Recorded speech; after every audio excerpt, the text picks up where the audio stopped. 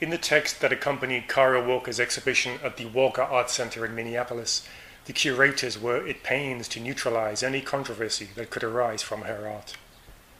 Called My Complement, My Enemy, My Oppressor, My Love, the exhibition was a survey of Kara Walker's work, which centers around shapes and figures cut out from black paper and stuck to the gallery walls. The panoramic scenes appeared to depict gruesome goings-on in the antebellum South. The white plantation owners and their slaves fight, fuck, vomit, shit, dance, and kill in a gigantic dance of death that is simultaneously grotesque and funny. Kara Walker's use of the silhouette cutout technique is a conscious reference to a genteel form of portraiture from times gone by. The violence that she depicts with it is ironic, but we also notice the irony of the fact that the bigots in the pictures are just as black as their would-be victims.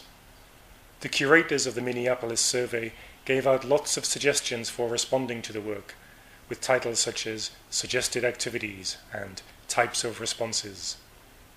Their nervousness at the idea that anyone, particularly a certain kind of white American, might take offense, is indirectly a compliment to the work. Personally, I am pleased to see this sighting of such a rare beast, political art that actually matters enough for the public to be disturbed by it.